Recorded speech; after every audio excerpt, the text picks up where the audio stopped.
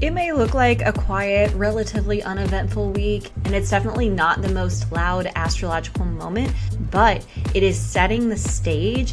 It is the exhale before the inhale of eclipse season, which is coming in hot. This is Witchy Wisdom Weekly, a breakdown of the upcoming astrological weather, plus the tools, practices, and mindsets you need to navigate it all with confidence and clarity. We are talking about the week of September 8th, 2024. If you're new here, I'm Dana. I am an astrologer, a witch, and the creator of Self-Help Witch. If you enjoyed this video, don't forget to subscribe to the channel, leave a comment, and you can find me on Instagram at Self-Help Witch as well. Let's start by getting into the cosmic context, where we've been, and a little bit about where we're going, so we have a better understanding of the significance of what's happening astrologically this week. We've just moved out of a loud astrological moment with the astrology of mid-July and August. Specifically thinking about August 19th, we had a full moon in Aquarius with two T-squares happening at the same time. The full moon itself was squaring Uranus, and then we also had Venus and Saturn opposing each other, squaring Jupiter and Mars in Gemini. It was bonkers. There was so much happening at once. And luckily, gracefully, we have found a moment of calm and stillness. Within the last 2 weeks, Venus moved out of Virgo, the sign of her fall, and into Libra, her domicile. Relationships and money stuff and values have hopefully felt just a little bit easier, a little less tense, a little less fraught with a critical eye. The backdrop of all of that, though, which is like a generator humming in the background, it's there and it's helping you, but you forget that it's happening because it's just there doing its job, are the outer planets all in harmonious aspect with one another. So we have Neptune at 29 Pisces, who is sextiling Pluto, who's moved back into Capricorn at about 29 Cap, and Neptune is also sextiling Uranus at about 27 degrees Taurus, which means that Pluto and Uranus are trining each other, both in Earth signs. I talked a little bit more about that in last week's video, so you can check that out to get a better understanding of what this configuration between the outer planets is all about. That configuration is going to become important because, as I said last week, as planets move through Virgo, they are going to hit all of the outer planets by aspect. And next week, we're going to see the Sun make an aspect to Neptune, Uranus, and Pluto, all while participating in a full moon lunar eclipse, which we'll talk more about, of course. But as I said, for now, there is a moment of calm that we get to experience this week, but it is setting the stage for what's going to be happening in the following 2 weeks, really the following 3 weeks during eclipse season, which is going to start on September 17th, and then our second eclipse of this season will happen on October 2nd. So this week we have a bit of quiet and supportive astrology, along with what I think will be a taste of what's to come next week. Now, before we get into the astro weather for this week, I want to tell you, normally I just talk about the transits from Sunday to Saturday, but I'm going to include some of the transits for the beginning of the following week because we have some important things happening on Sundays in the next couple of weeks, and I don't want to wait to talk about those until they're already happening. And I want to touch on this eclipse that's happening next week in this week's video. So with that, let's talk about the transits that are coming through this week. Monday, September 9th, Mercury enters Virgo once again. Woo, we love that. Wednesday, September 11th, Mercury will sextile Mars at 4 degrees 21 minutes of Virgo and Cancer respectively. Thursday, September 12th, the Sun will square Jupiter at 20 degrees 10 minutes of Virgo and Gemini. Sunday, September 15th, Venus will trine Jupiter at 20 degrees 23 minutes, Libra, Gemini. And of course, Tuesday, September 17th, so not this coming, but next Tuesday, we have a partial lunar eclipse at 25 degrees 40 minutes of Pisces. The first piece of witchy wisdom for this week has to do with Mercury in Virgo, and that is to get strategic and create a plan. Obviously, this is what Virgo is great at, and that's because Mercury is the ruler of Virgo. Mercury is the strategist. August. It is the person and the energy that can assemble the details, organize them meaningfully, interpret the data, and can create a really solid step-by-step plan for how to get from A to B. But the other reason that this is such a great time to plan beyond Mercury being in its home sign is that Jupiter is benefiting from Mercury being in Virgo. That's because Jupiter is in Gemini, Mercury's other home sign, and that means Mercury is the host of Jupiter. Now, if you're like, what is she even talking about? All you need to know is Jupiter is in Gemini, which is Mercury's home sign, and Jupiter's in detriment here. It has a harder time seeing the big picture, finding unity, cohesion, growth, expansion. But when the host of Gemini, which is Mercury, is in a strong position, which it is in Virgo because that's its home sign, that's good for Jupiter. Not only do we have the clarity and the attention to detail to assemble a plan, Jupiter can benefit from this too. Seeing the big picture, finding unity and cohesion, finding ease, all of that can be assisted by a strong Mercury right now. So it is the time to assess, especially because we just got done with a Mercury retrograde.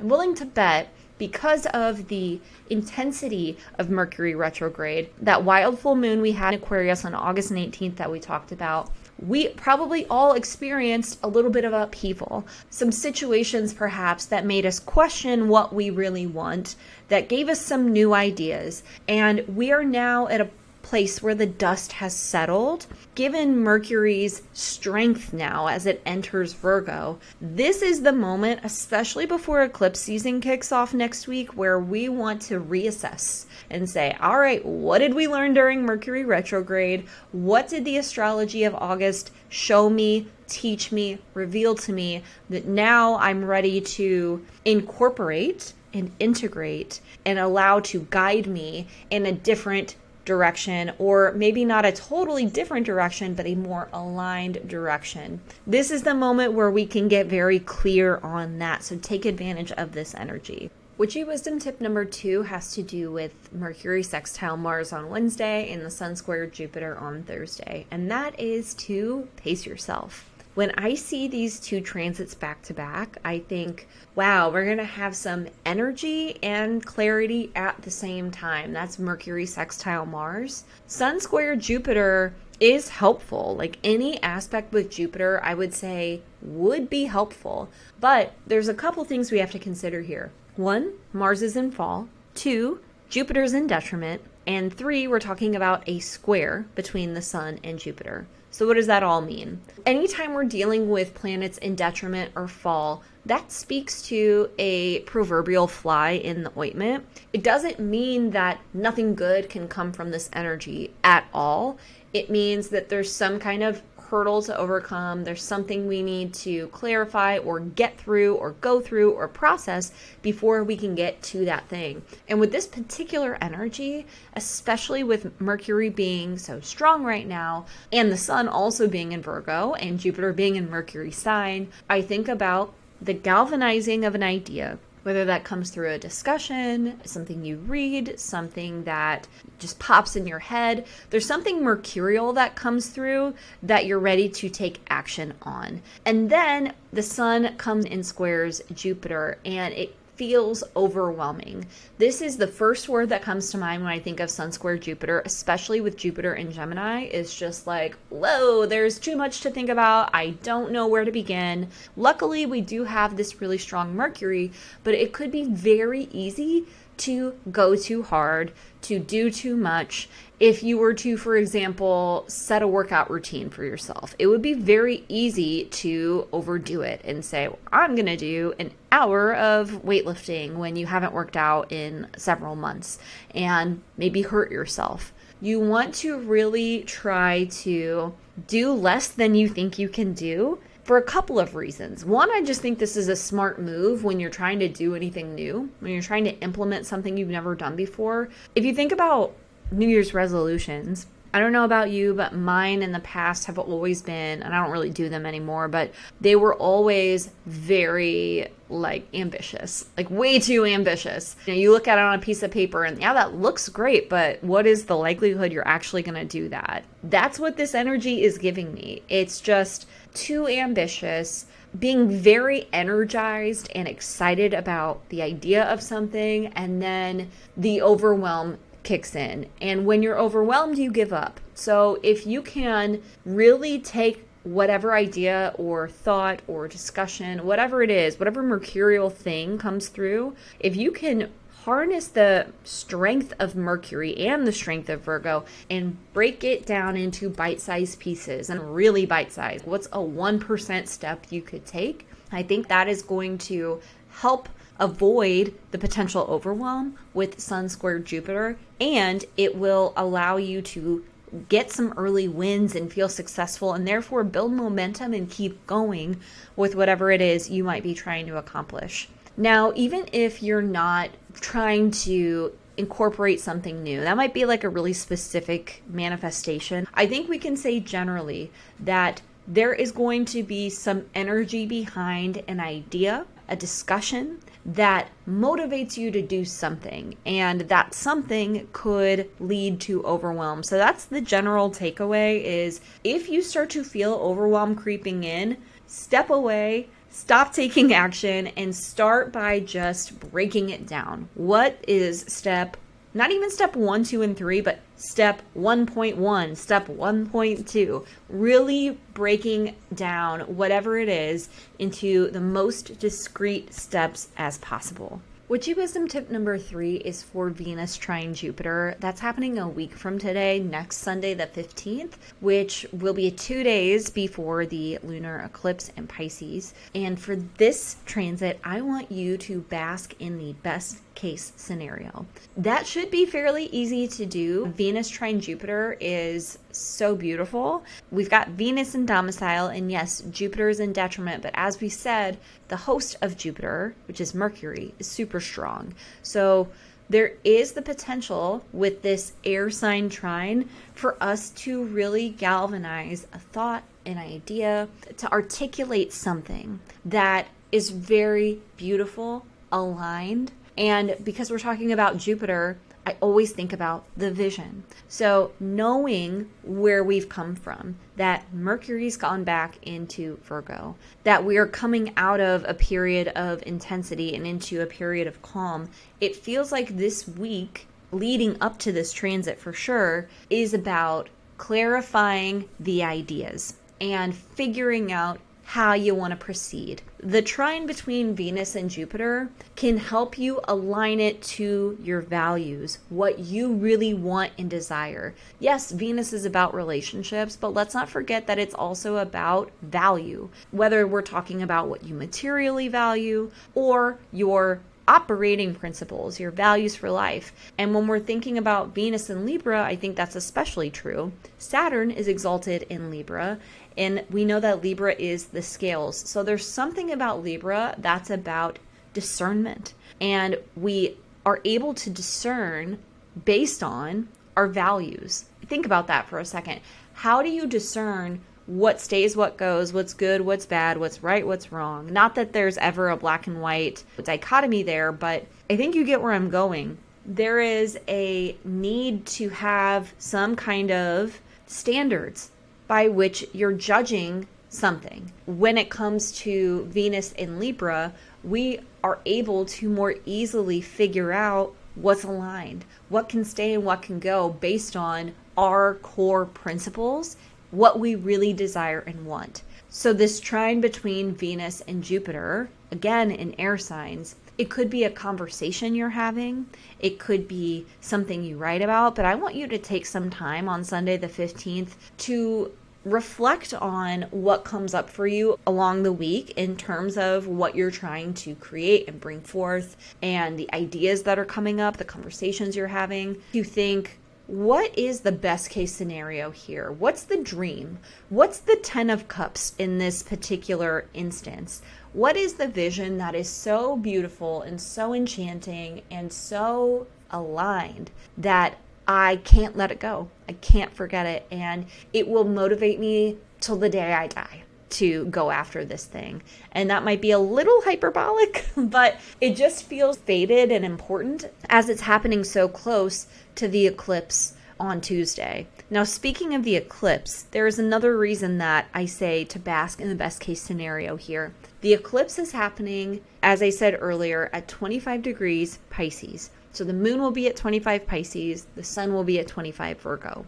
Guess what's at 28-ish Pisces? Neptune. So this means that there is a huge emphasis in the eclipse on all things Neptunian and of course on all things Piscean, which there's a lot of overlap there. It's mysticism, it's transcendence, it's also longing and escapism. It could be dissociation. And for all of us, it'll be different depending on our charts, and rarely, if ever, do really major things happen on the day of the eclipse. However, for me, I think that the eclipse could really kick up some feelings of lack and scarcity because Neptune is a lot about longing, and so is Pisces. There is this feeling of wanting to transcend and let go and be somewhere else if we're operating from a scarce place in our psyches and our lives. So if we can go into this lunar eclipse with a sense